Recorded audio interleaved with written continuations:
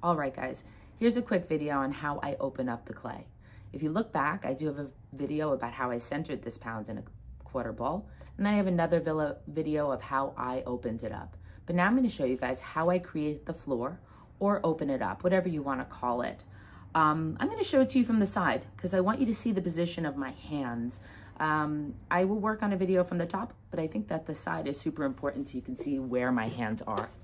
So I have this £1.25 ball centered. I've used my 2 thumbs to open up, or maybe my 2 fingers.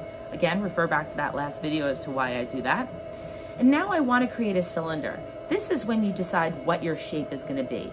Everything is based on either a cylinder or a bowl. So you want to decide, is your bottom going to be angled or is it going to be rounded? That's going to be super important. If you decide to make a bowl and you have this angle, when you go to open up, it's going to be a little thin over here. So you want to make sure that you've given yourself enough clay. We're going to aim for a cylinder.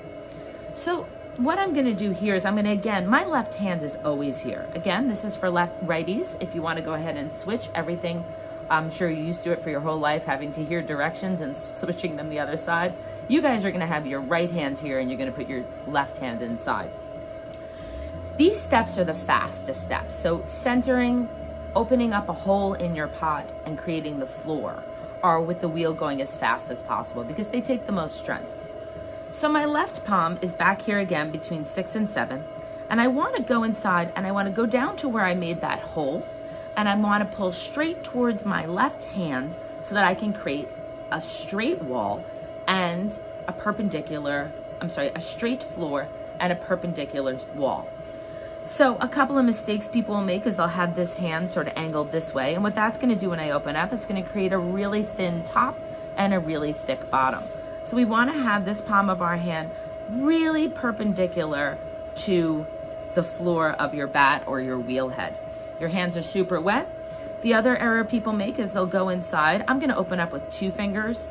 And if they open up with 2 fingers, they'll tend to have 1 finger longer than the other. So we end up with bloop, bloop, bloop, bloop. We don't want to do that. Another mistake that people make is they won't go all the way down to where that hole was. So you'll end up with a floor that looks like that. This little drop is where you put your hole, but you didn't put your fingers all the way down to the hole, so you didn't open up at that point. The other mistake people make is when they open up, they'll tend to pull towards themselves and drop down. That creates this shape on the inside. So now that I've shown you all the mistakes people make, I'm going to show you the correct way. Left palm here, 2 fingers here, hand is over this hand. One more thing, make sure when you're pulling towards you, you pull towards your hand. I'm going to put 2 fingers inside, wheel going fast, and I'm going to go 1, 2, 3, and pull. 1, 2, 3, pull. And once I get out here, I'm going to put my hand back in the ball, in the center of the clay, and come out. Okay? So we don't want to scoop. We don't want to leave our hand down in that corner too long. We want to pull straight towards our palm, come out. When we pull towards our palm, this hand is not going to come out very far. It's almost like this is one tool. You're scooping the clay and you're doing this. You're not doing this, because if you do this, the clay is going to get super thin and it's going to ride up and you're going to be all uneven. So we put our fingers inside, pulled towards our palm, and then our left palm attached to our body came out just a little bit. We lean back just a little. What that's going to do is that's going to allow the inside of our cylinder, get the water out of the inside and compress it, to be that sort of square that we're aiming for with the right angles. And then it allows us some clay. Sometimes this may get a little thin, so it's going to be super important for you to just compress that lip.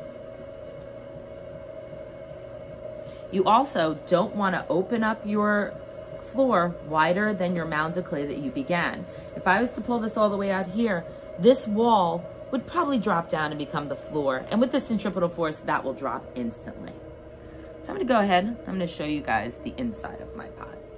Okay guys, so this is the inside of my cylinder. I'm going to try and get in there so you guys can see. Do you see how it's very much a right angle in there? And I'm prepared for that to be the inside of my cylinder for its entire life. Walls are evenly consistent. Nothing is too thin. My wall is flat. Some people get a little distracted by what's going on the inside.